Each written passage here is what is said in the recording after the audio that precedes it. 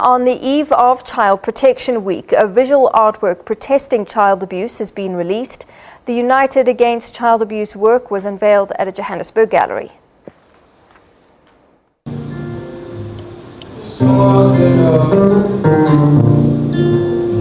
A simple yet powerful message,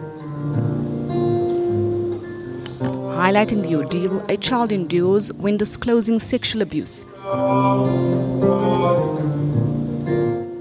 Often, the perpetrator is known to the victim, and the statistics are shocking. When we talk about late disclosure, one of the important things that happen with adults is they often say to us, I am so guilty that I didn't say something. I didn't feel I could say something, but the reason I'm so guilty is for all the other children that I knew he was abusing. Many hope this will break the cycle of abuse. When you say, no, it's actually not okay to molest children, to beat women, to rape, then you're able to then say, okay, why have you been doing this all along? The piece has been compiled by multi-award-winning local artist Harun Ghonsali, who is currently showcasing other works abroad.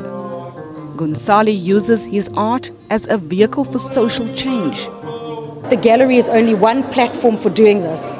And I think that's why it's really important that artists are making work to affecting social change. Ita Hakim's live performance, Nisongo Qela, which means don't get lost, engages audiences with the high levels of gender violence.